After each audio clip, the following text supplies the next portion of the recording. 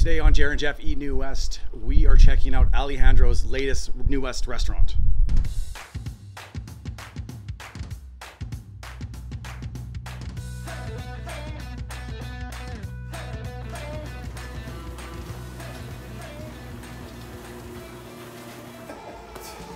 Yeah, it's like a mud patch thing. So out of nowhere, I get a message from Alejandro just being like, hey, can we grab a coffee? I go to El Santo. We sit outside. He doesn't give me a coffee. I didn't end up drinking a coffee. He says, I'm bringing Amaranthus back.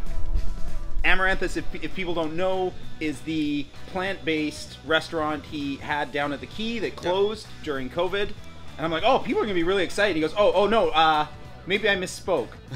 I'm opening a new restaurant where Amaranthus was. Mm-hmm. I mean, it's going to be a butcher shop. We're going to have some food offerings as well.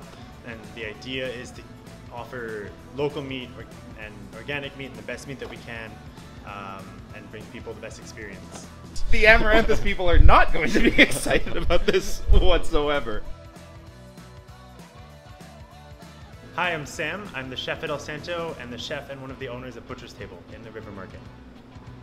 Alejandro, I own El Santo, and we're just starting our new venue on November 12th, Butcher's Table. For us, Amaranthus is always about showcasing and highlighting the produce and the ingredients, and so the mission statement hasn't changed. For now, the idea is to prep like the right products for people to take them home.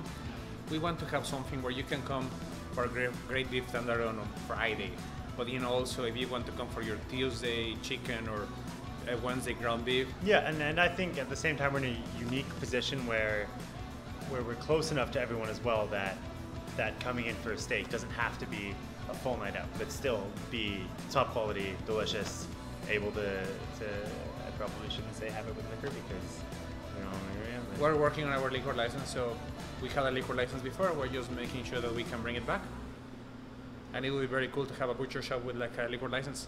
Yeah, sit and drink whiskey and have a steak. So something pretty cool happened. Alejandro invited you and I and a couple other people from the group to come and taste some of the samples. They're still deciding on a few of the different farmers they're going to use, and we got invited to do a little taste test. And keeping true to what Alejandro's been doing right from the get-go is just healthy, like local, top quality food. Even just the attention to where this beef is coming from. Like we had the opportunity to try those steaks. Yeah. I would never have thought you could tell the difference from farm to farm. I thought, a steak is a steak, and it was amazing that actually they were prepared very simple, right? Just like salt and pepper and grilled. But yeah, it was amazing that these three that we were sampling uniquely or all taste a little bit different. Yeah, it's not very often that you get the opportunity to try different cuts of meat back to back. I've never done it. Like it's not like you don't have wine. It was almost like a wine tasting. Yeah, except with the meat coma. But for yeah. that was a really cool experience to have. The same cut but from three farms. Just to taste the variations. It was also kind of cool, like our little excited about the power of the Eat New West group. Without telling us, they ran a poll before they decided to open this restaurant in the group.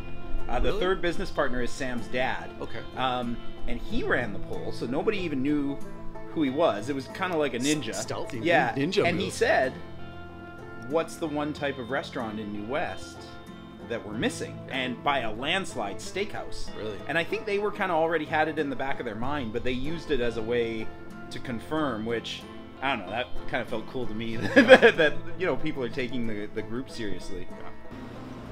What is the perfect way to cook a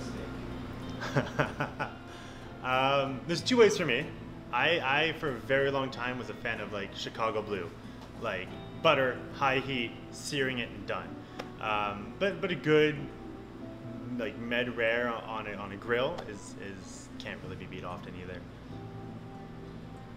I'm vegetarian. I think that we're excited, but also we're really scared because I think that COVID changed the world for everyone. But I also think that the positive thing about COVID is that now people are cooking more at home, and I really think that now we can provide with some tools or like some stuff for people to go and have a good meal and just enjoy it with their family. The back end is chef-led. So you've me, who have worked in the industry for a while, and other cooks who are kind of leading the program. So when you come and you buy your meat and you want advice, we have a plethora of advice to give, or we're looking at maybe doing curated chef boxes where we send you home with everything to make a meal at home, but it's all curated by one of us. It lets us still be a part of people's meals, which for me is the whole reason they get into this, is to be able to provide people with that experience. And so even the cooking at home, to have a hand in it, is really exciting for me. What did you think of the Philly cheesesteak? I thought it was really good. Had you ever had a cheesesteak? See, every cheesesteak I've ever had has the melted cheese in it. But Sam was explaining that, I guess in Philly, there's kind of two camps of what a traditional cheesesteak is. And one camp is kind of that melted cheese like we get out here. Yeah, like a provolone or something. And the other camp, though, is like homemade cheese whiz. And that's what they made. And when they first said cheese whiz, I'm not going to lie, I was not interested. I thought, oh, gross. But it was really tasty. It was really good. I would order it for sure. I couldn't even tell you when I had cheese whiz last. Probably when I was a kid or something. But that was nothing like yeah. It's the concept was there, but totally different. Yeah.